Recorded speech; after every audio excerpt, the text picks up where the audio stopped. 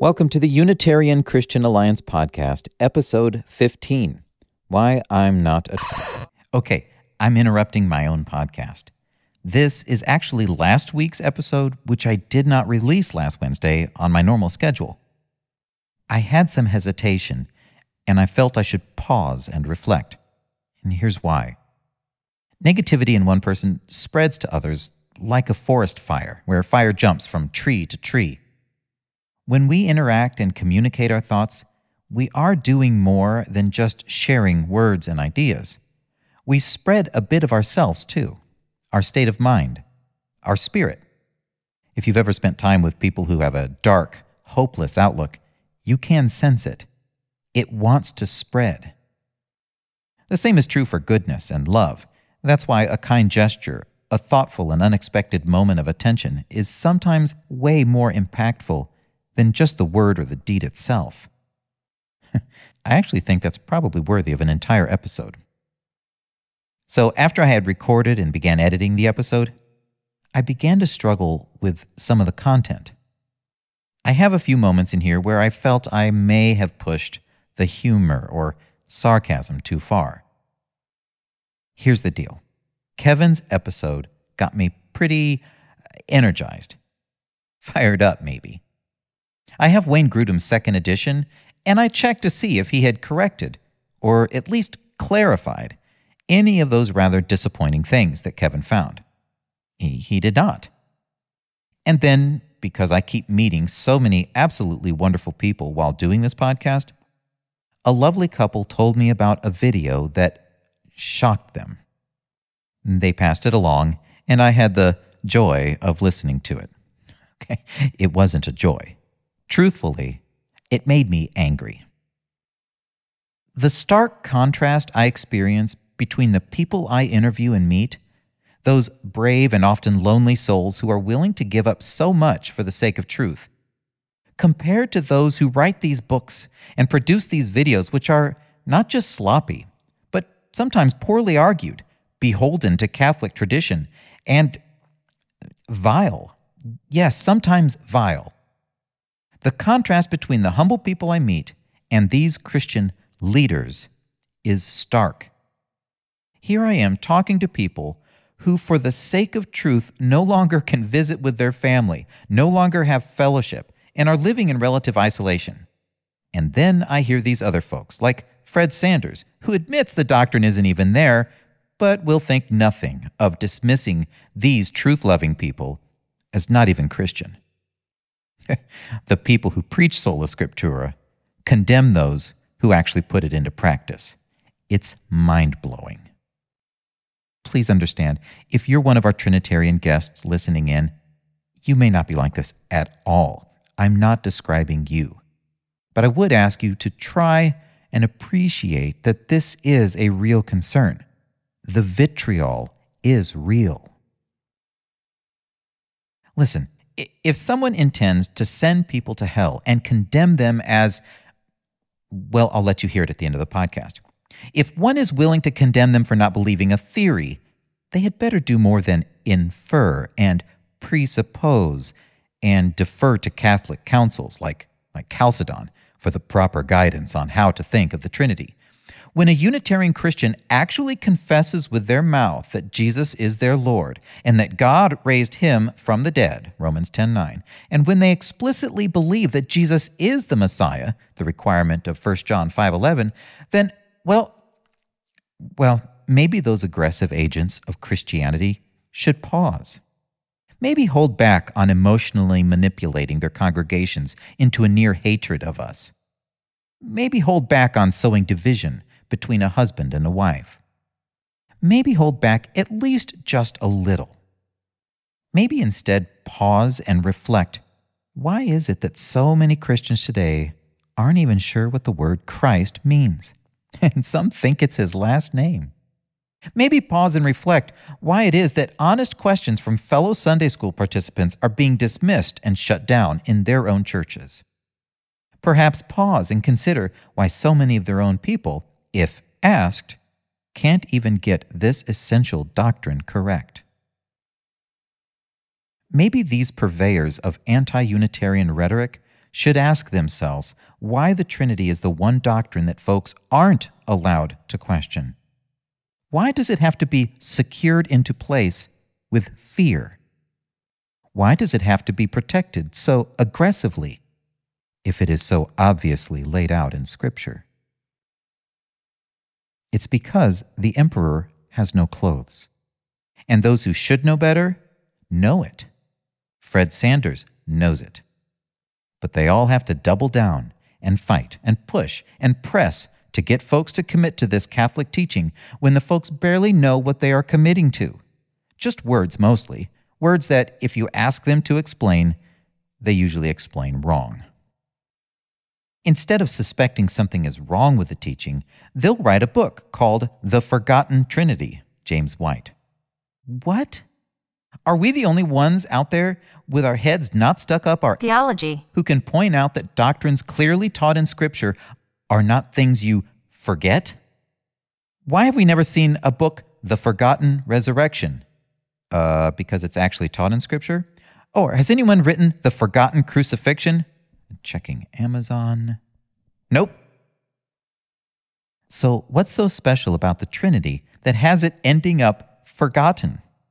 Well, it's because when people just read their Bible and no one is there to teach them the correct presuppositions and the proper ways to infer things, they end up believing something much more like we believe. And what's special about the Trinity that has the teachers wrap it up in a package of fear with a lovely bow of condemnation on top? It's because the easily forgotten doctrine needs their help. And people thinking that they're free to explore this embarrassing corner of theological church history?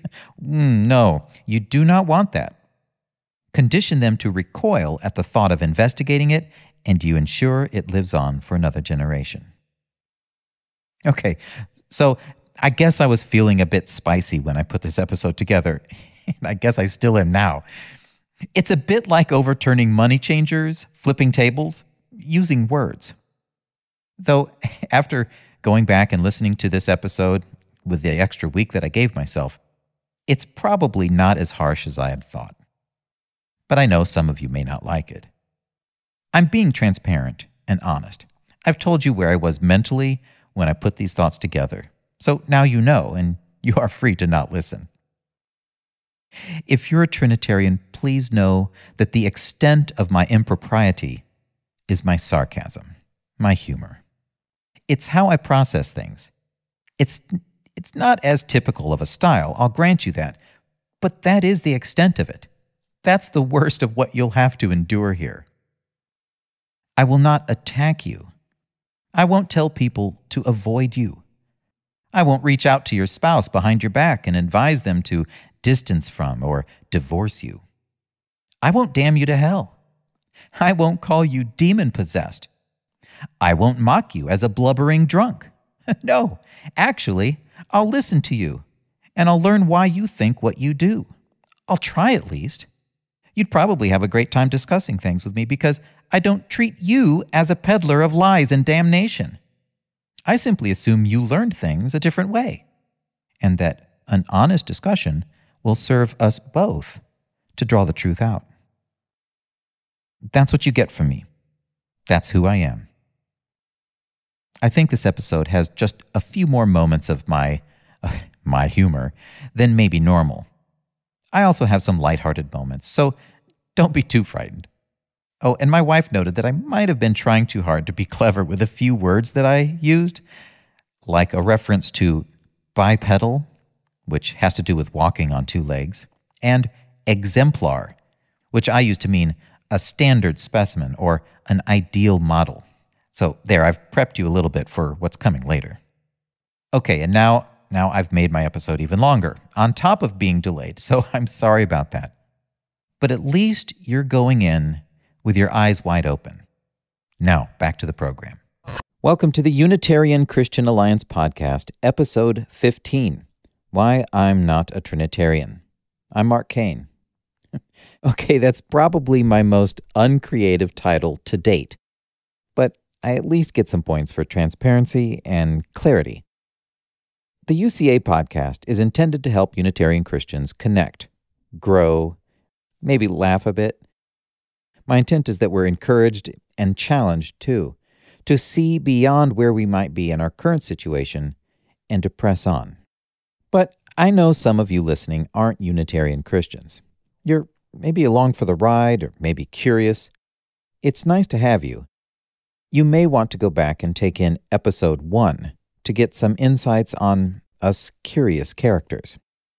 Unitarian Christians are Christians who are convinced that the God of the Bible is Yahweh and He's the Father of Jesus. That would make Jesus someone other than Yahweh. Jesus would be Yahweh's anointed king, sitting at His side. If you are a Trinitarian visitor, when you saw the title, Why I'm Not a Trinitarian, you might have had a suspicion you knew the answer, like, it's because I was indoctrinated or lied to or manipulated. Something along those lines. Oh, or I have a demon. And I'm not trying to convince you otherwise. You may already know that people who deny the Trinity are this way, so I must be too. Well, I'll grant you this. I was raised in a non-Trinitarian home and church, so yeah, it's possible my oppressive parents and cultish church brainwashed me into it. Sure, I have to allow for that possibility, because I know that is a possibility. After all, Trinitarians can and do manipulate their people this way. I'd be blind if I thought Unitarian Christians were immune from falling into the same spiritually manipulative patterns. Any religious system can press its members into ideas that leave them trapped, unable to even conceive of or consider alternate views. This is a universal reality, and it's really, really bad. It's why I talk about it. It's why I made episode 5. Did God put coal in my stocking? If some other influence in your life supersedes what God is trying to help you understand, then you've got a problem. Be wary of handing your faith and beliefs into someone else's hands, someone to take care of them for you. Be wary of power and prestige being focused on select individuals, like insert current religious leader whose ministry has collapsed upon discovery of vile corruption.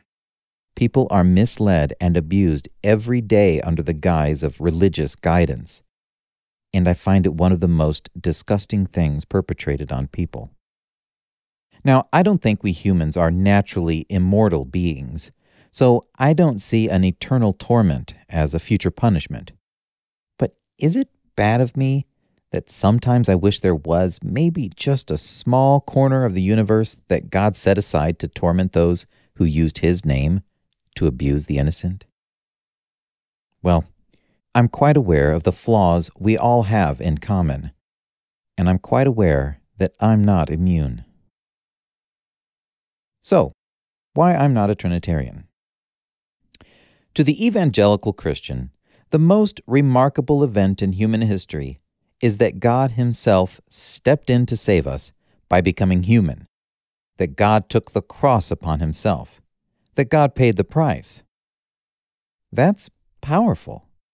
It's emotive. It's so remarkable, in fact, that this idea saturates the content produced by modern Christianity. And for good reason. Apart from creating us in the first place, saving us in this way is probably the largest single gift to mankind one could imagine.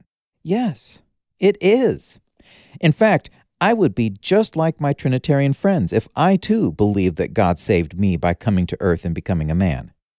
It would be part of my witness. It's how I would explain how the whole gospel thing actually worked. God coming to earth and paying the price for us would be the linchpin, the key of doctrines. It would be the very fulcrum on which pivoted the fate of humanity. Kevin got me thinking about Wayne Grudem last week, so I checked. And sure enough, Wayne doesn't let me down here. He exemplifies this exact point.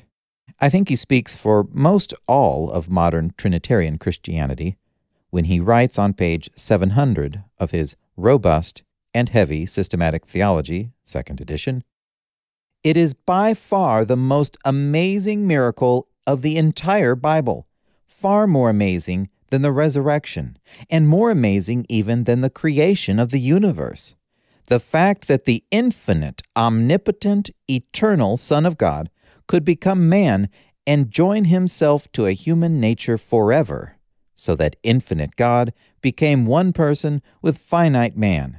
That will remain for eternity the most profound miracle and the most profound mystery in all the universe. Yes, the idea is that remarkable. It truly is. If this is how God saved us, then how could we hold it back? I get it. I don't fault any Trinitarian for referencing this extraordinary outreach of our God into our world and into our lives to rescue us. They should say what they believe. I expect nothing less. It explains why they talk about it so often and so passionately. This is why every Christmas story told by traditional Christian ministries, evangelicals, podcasts, it's why they all include this detail. If you're a Trinitarian, you get what I'm saying.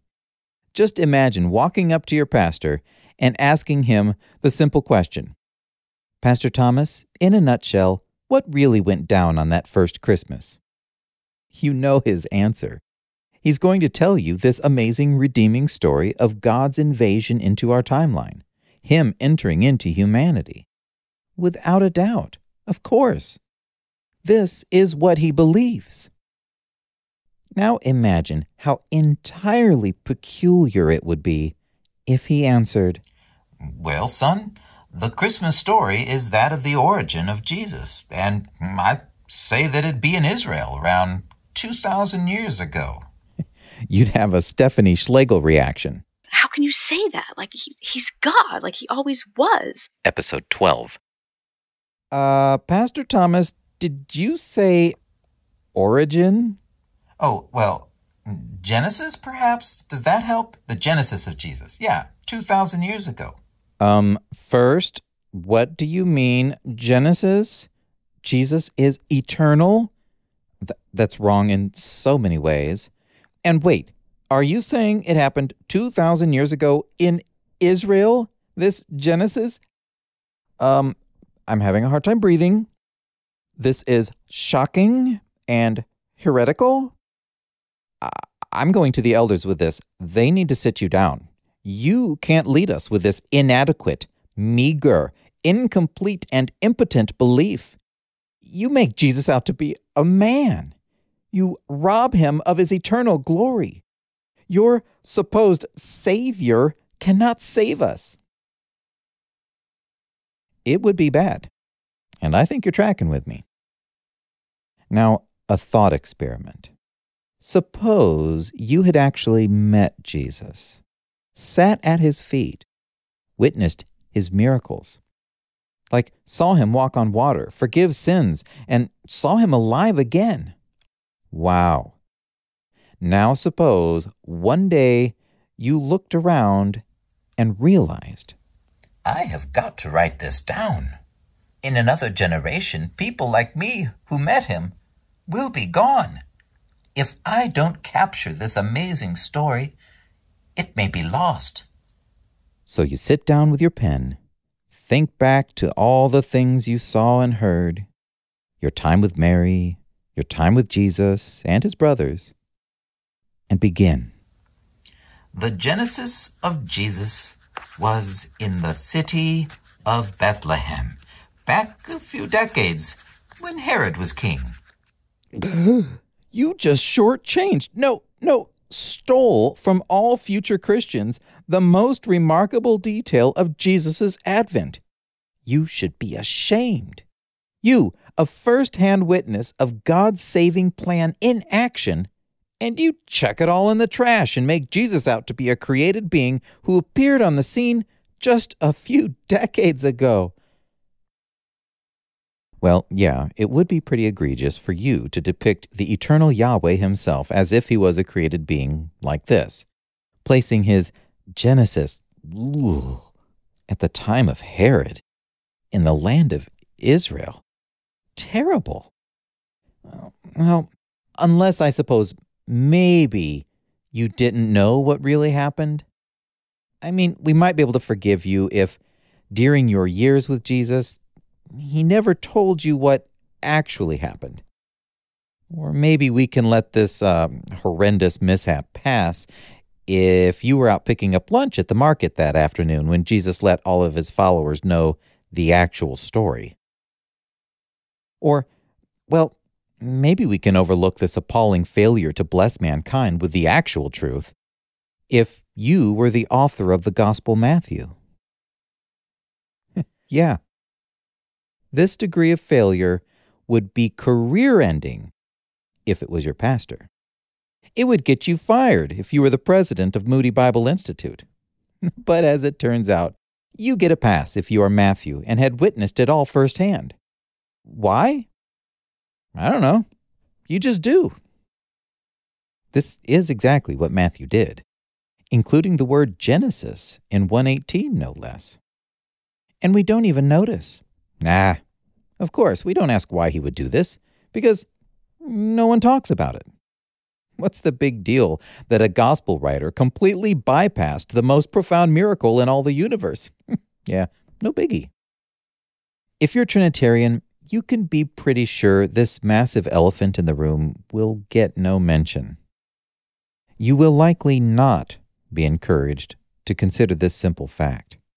The most profound event ever completely didn't occur to that gospel writer, the author who was determined to preserve the story of Jesus for centuries to come. Not even a blip on his "let's write this down" radar. We are conditioned to filter away troubling questions. Listen to Kevin George's story if you haven't yet, episodes 13 and 14. Listen to Hildy Chandler's recounting of how she would read right past verses which countered what she thought, episodes 2 through 4. Unitarian Christian or Trinitarian, you may think, no, I'm certainly not like that.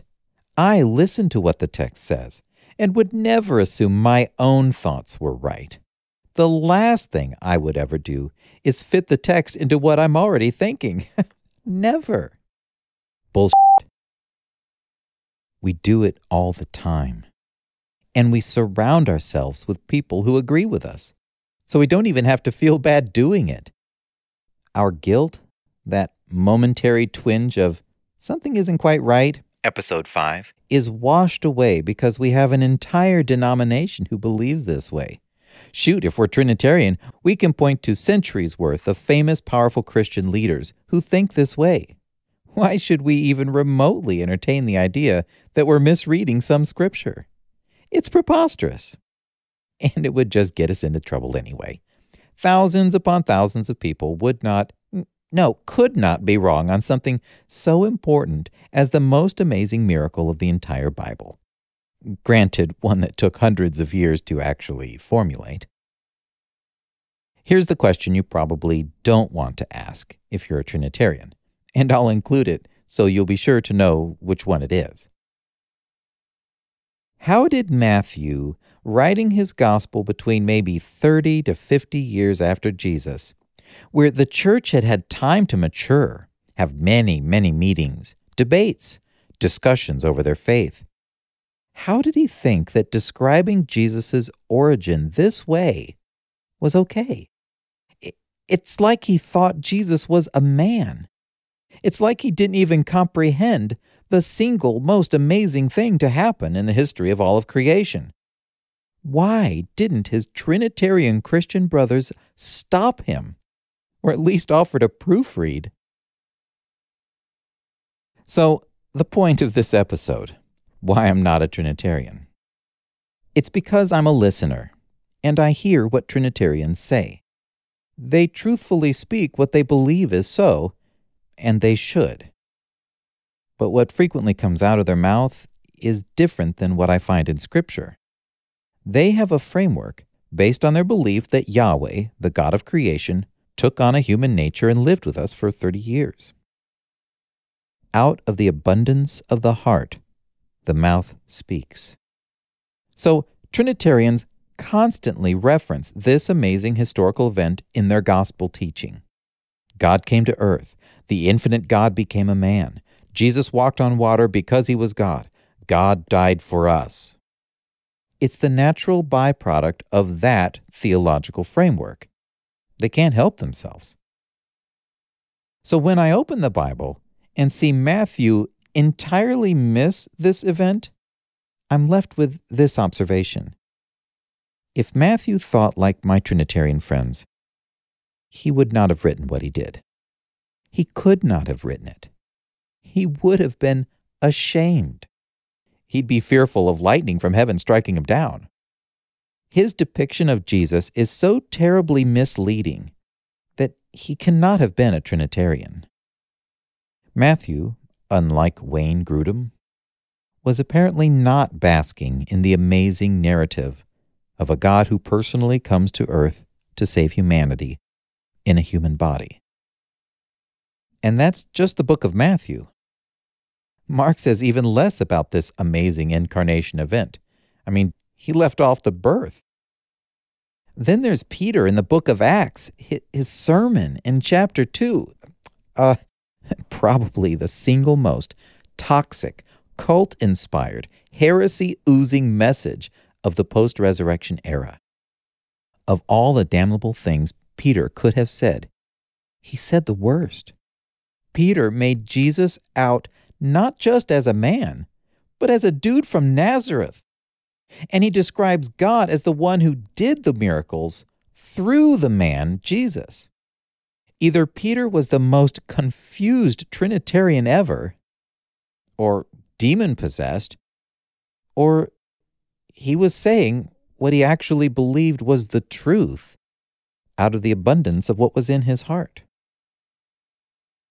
Furthermore, if the apostles thought like my Trinitarian friends think, then when Paul and Barnabas healed the bipedally challenged person in Acts 14, and were then thought to have been the gods come down to earth, they would have certainly responded to the crowd, "No, no, no, we are not the gods that came down to earth. It was the infinite, omnipotent, eternal Son of God who came to earth and joined himself to human nature forever, so he could become one person with finite man. So you had the right idea, just the wrong individuals." Nope. They tore their clothes in shock at the mere idea. Paul and Barnabas, it seems, did not get an advanced copy of Grudem's book. They didn't think like Grudem thinks. How often do you hear Trinitarians talk casually about Jesus' God? They don't. Some even hear those words and are shocked. You shouldn't talk that way. To a Trinitarian mind, those words can border on offensive. Okay, some realize that that is actually scriptural, so they aren't shocked. But even they recognize that you don't actually want to make a habit of talking that way. Why?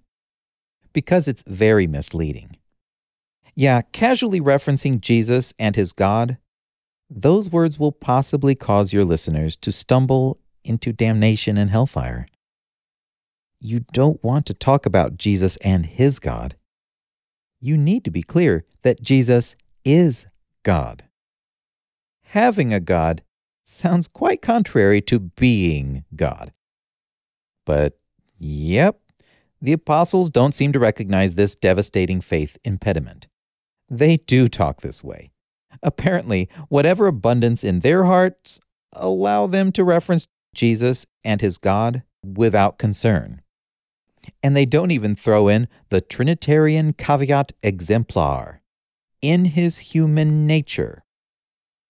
Here, like this in Ephesians 1:17, that the God of our Lord Jesus Christ, God of, meaning as unto, touching upon his human nature, and only in a functional manner, for the blessing of our understanding of his assumed role, not in an ontological way or unto the common sense way in which the term God is used, that the Father of glory may give unto you the spirit of wisdom and revelation in the knowledge of him. Nope, Paul here and the others, they leave all that extra helpful stuff out.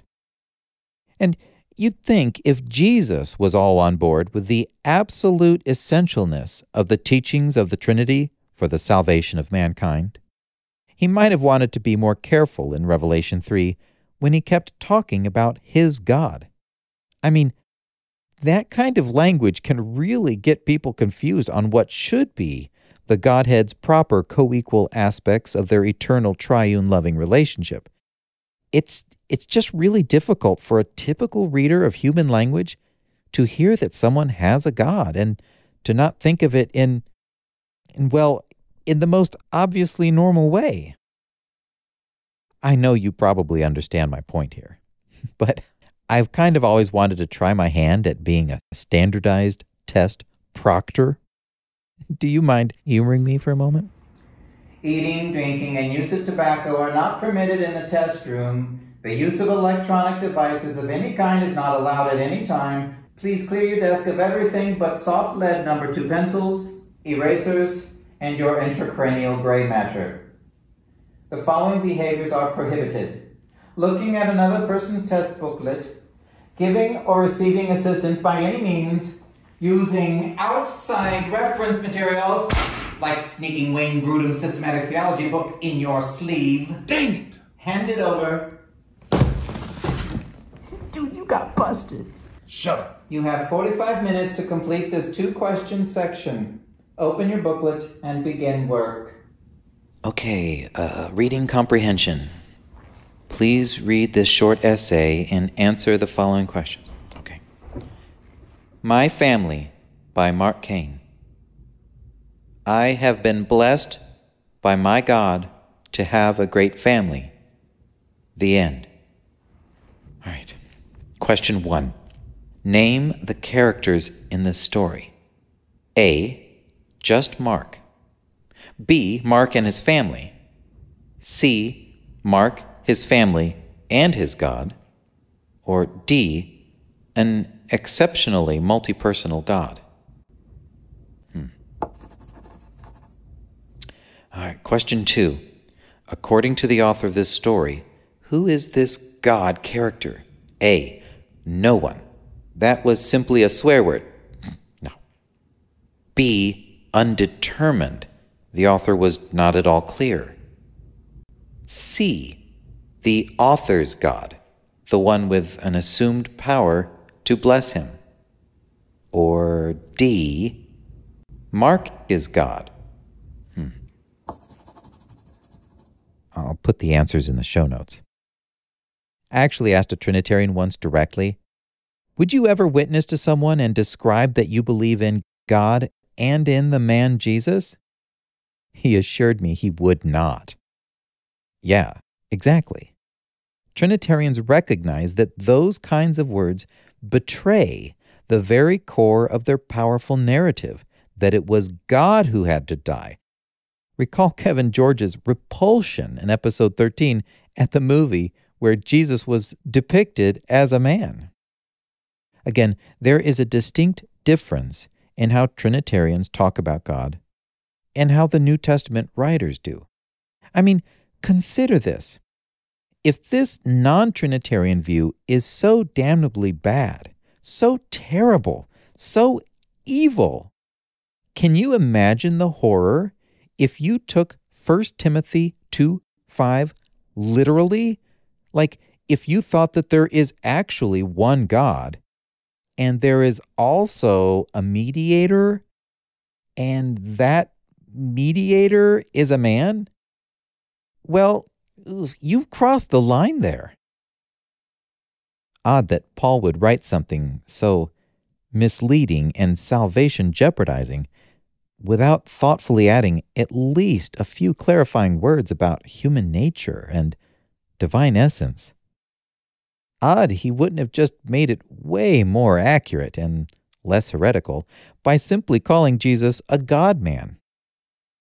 But he didn't. And you literalist, you need to be more careful. Now, a Trinitarian might think John 1 is the clearest thing ever. I understand. There are verses which you can read as totally supportive of your view. I'm not even going to argue about any of those today. I've heard enough people argue about grammar and terms and context that I know we humans are entirely able to squeeze our doctrines out of texts when we really want to find them there. For example, if you agree with one textual variant in this passage over here, then Jesus is called God. Ta-da! Trinity is true. Look, Jesus said, ego eimi, and I can make an argument that that might in some way be related to the Septuagint version of Exodus 3:14. Ta-da! Trinity is true. And not to be one-sided, you can see Jesus died and read that God is immortal, and ta-da! Trinity is not true. Or Jesus called himself a man, and in the Old Testament it says God is not a man. Ta-da! Trinity is not true. Okay, listen, I am not trying to make light of the opinions people have on these passages or how they are interpreted. I'm pointing out that passages of Scripture can be argued about and have been argued about for years. There are people who will make very carefully thought out cases on both sides of these arguments. I think that's great. But I'm not a Unitarian Christian because of, say, John 17:3. I mean, I could be. It's pretty on the nose, John 17:3. But still, that's not why. I'm actually comfortable that verses here and there can be reasonably interpreted in ways which don't fit my framework. It's because my framework isn't based on select verses. I am not a Trinitarian because I am convinced that no one else in the New Testament was a Trinitarian. Debating individual passages is a valuable tool to find all the possible interpretations. And then, what do you do with these possibilities? You map them into what would be the largest and most plausible framework. I've found that the most plausible framework is not the Trinity. When I listen to Trinitarians talk, it reaffirms to me over and over and over again that what they think God is like is not what the disciples and the apostles thought. The points they feel compelled to make are not the points anyone in the book of Acts thought to make. And take, for example, one of the most popular phrases of Trinitarians. Jesus had to be God in order that... fill in the blank. You'll hear this so often, you'd think it was on every third page of the New Testament. It's not. He had to be God to forgive sins, right? Well, not quite. God can give that authority to men, Matthew 9:8. He had to be God to walk on water, right? Well, didn't Peter take a few steps too? He had to be God in order for us to be saved, right? Well, Paul could have included that point in Romans 5. He had paragraphs there to explain what Jesus accomplished. But Paul blew it royally. Paul called him a man over and over and never hints Jesus had to be God. For Paul, a man seems to be a plausible means for God to bring about salvation. I've listened to so many Trinitarians explain how Jesus was able to save us, and it doesn't sound like this. Paul was a very poor Trinitarian. Out of the abundance of the heart, the mouth speaks. A mental and theological framework will naturally produce certain kinds of output. It's like how you know something is a living organism. Living organisms make poop, in one form or another. It's a great way to know it's alive. It consumes matter and produces waste. Stare at a rock for a few weeks, notice it doesn't make poop. Thus, you'll naturally conclude it's not alive. Listen to what people say. Listen to how they explain things. Listen to their output. If they produce different output than the apostles did, take note. If they celebrate the idea that God came to earth, but the apostles grieve at the same idea, take note.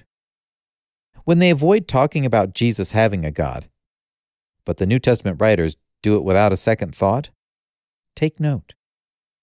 When they declare absolutes about what God can or cannot do, and these things are never said by anyone in Scripture, take note.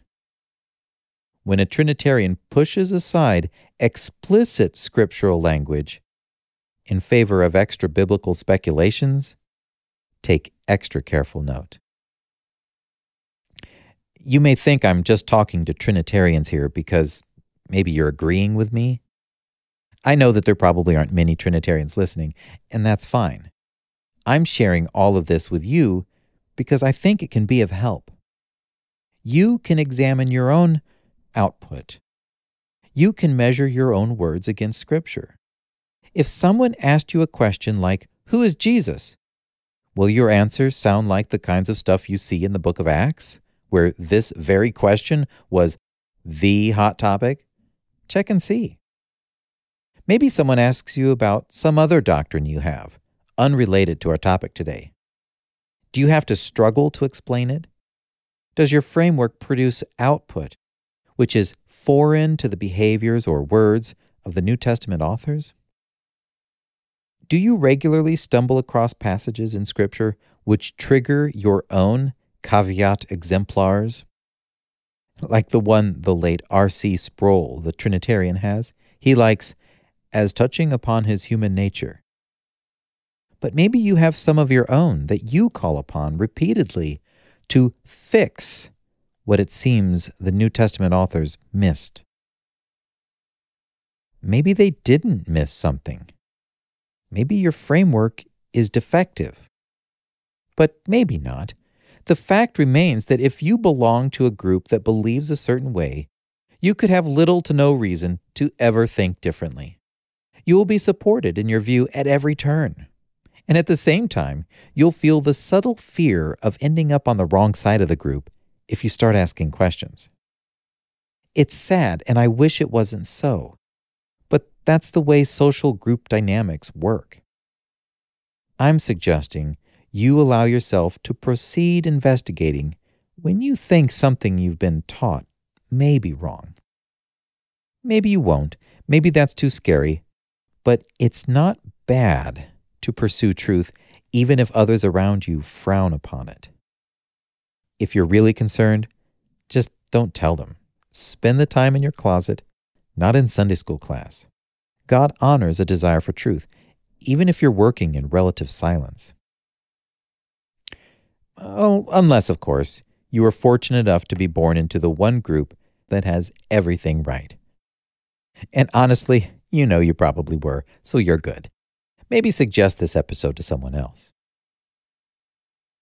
Yes, I was born into a Unitarian Christian group. I actually chuckle every time a Trinitarian suggests I get outside my bubble and expose myself to some Trinitarian thinkers. Well, why would they assume that someone of a particular theological view hides within a bubble, feeding only on the content of like-minded people? Why assume one would avoid material with which one disagrees? I don't know. Is it because that's what they do? I think so. I hope not, but I do think so. I think it's projection. They don't read non-Trinitarian books, so naturally I am like them. I surround myself with only Unitarian Christians I agree with, and I plug my ears when someone starts to defend the Trinity. Well, shocker, it ain't so. Sure, I grew up in a Unitarian Christian group, but I've made a point to expose myself to lots of folks who disagree with me. I've given the other side a fair shake. Maybe one day one of these Trinitarians will ask, "Hey, that's interesting what you're saying. Can you suggest a book that explains your views well?" Well, it hasn't happened yet. Kevin also mentioned John MacArthur, a very well-known and loved Reformed Protestant American pastor. I'm going to borrow a little bit of John's teaching to put some real-world flavor on what I've discussed here. Again, I'm focusing on the output of the Trinitarian framework, how thinking that way results in things which are curiously dissimilar to what we read in Scripture. MacArthur has a short YouTube video, What Essential Doctrines Should You Look For in a Church? Apart from him including the Trinity on the list of essential doctrines, which, well, theories should not be elevated to essentials. Episode 1, The Perilous Trinity Deep Dive. Apart from that, Mr. MacArthur here reveals a glimpse of the natural output of a heart abundant with Trinitarian theological framework. Listen. What are the essential doctrines in Scripture? First, God, the nature of God. The writer of Hebrews says, he that comes to him must believe that he is. In other words, you come to God only when you come to the God who is God. So you have to have what is called theology proper, which is the study of the nature of God. That's the second very essential cardinal category of truth. So if you, for example, deny the Trinity, you have invented a God who is one, and that's not the true God. You're calling him God, but you're worshiping Satan, or you're worshiping demons. False gods are concoctions of the kingdom of darkness. So you have to come to the true God, who is Father, Son, and Holy Spirit, one in nature, three in persons, the God who is revealed in Scripture. Okay, so I rummaged around my house and cobbled together a mate for my speculation buzzer, Episode 1, a yin to my buzzer yang, a countertone to my buzzer tone. I needed an opposite, so I rigged myself an explicit chime.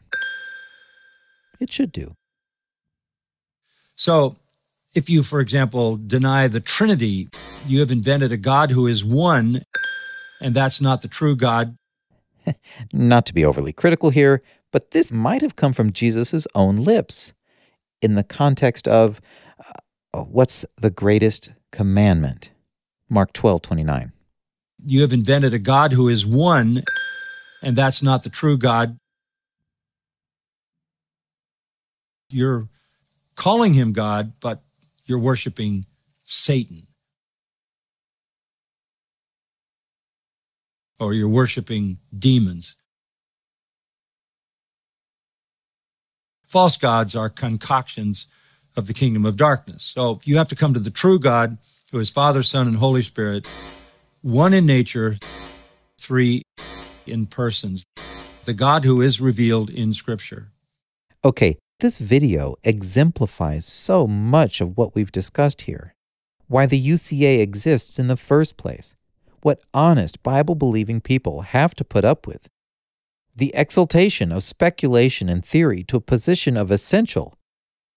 And here, the apparent reframing of the greatest commandment into a form of Satan worship. People have ended up as Unitarian Christians for various reasons and in various ways.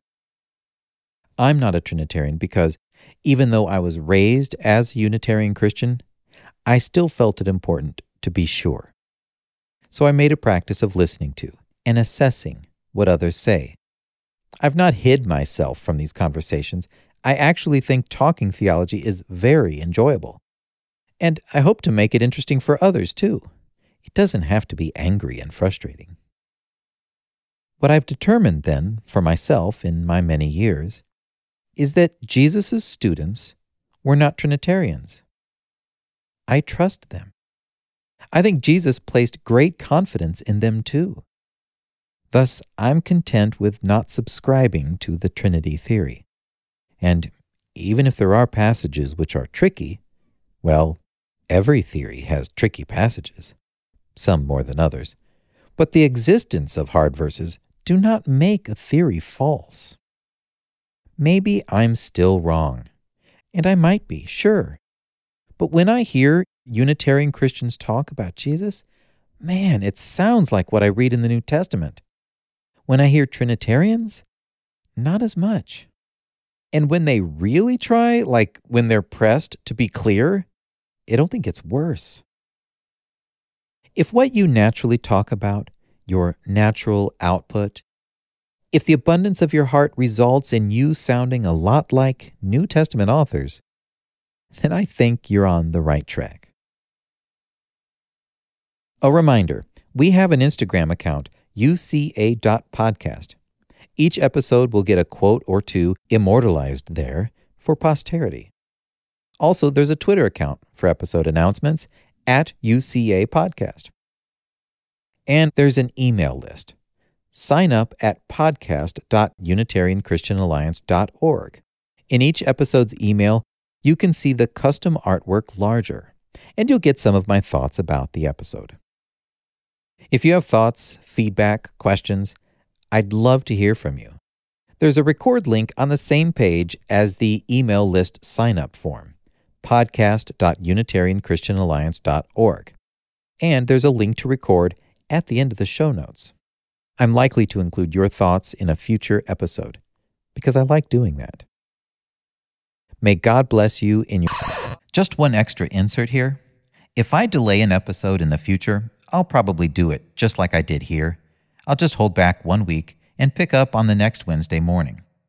I will announce episode delays on Twitter and the email list, if that's of interest to you. Coming up soon, a podcaster team from Europe, a visit with my older sister, and plenty more. May God bless you in your truth pursuits. I hope this podcast serves you well.